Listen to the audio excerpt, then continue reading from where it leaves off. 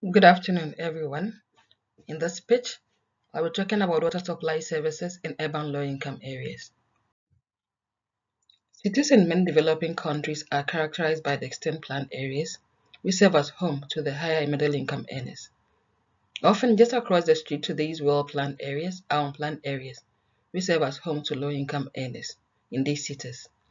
These low-income areas, which often occupy a smaller proportion of the city's land, serve as home to a higher percentage of the city's population.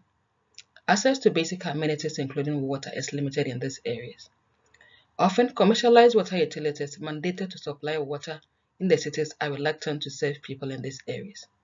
This is because the utilities who have the mandate to operate on commercial principles perceive the people in the low-income areas as poor and so cannot pay for water services.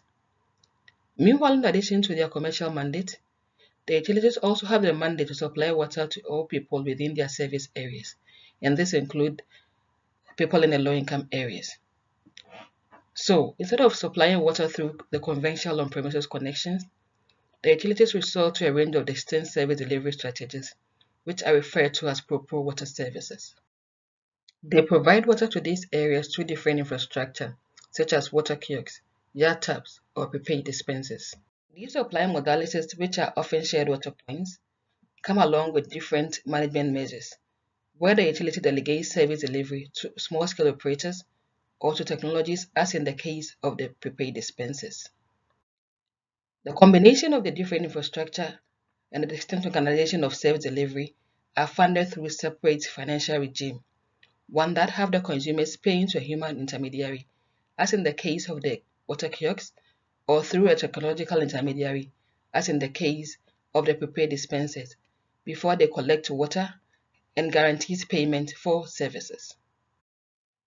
I would like to conclude by stating that proposed services are an attractive way for water utilities to fulfill their dual objectives of ensuring commercial viability while expanding services to the poor. The different dimensions of proposed service provisioning work out well for the water utilities.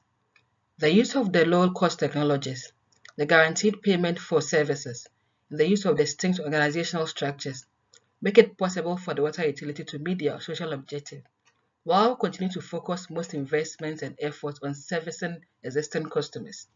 While proposed services may indeed increase or improve the provisioning to and accessibility of water in the low-income areas, it risks widening existing inequalities in water access.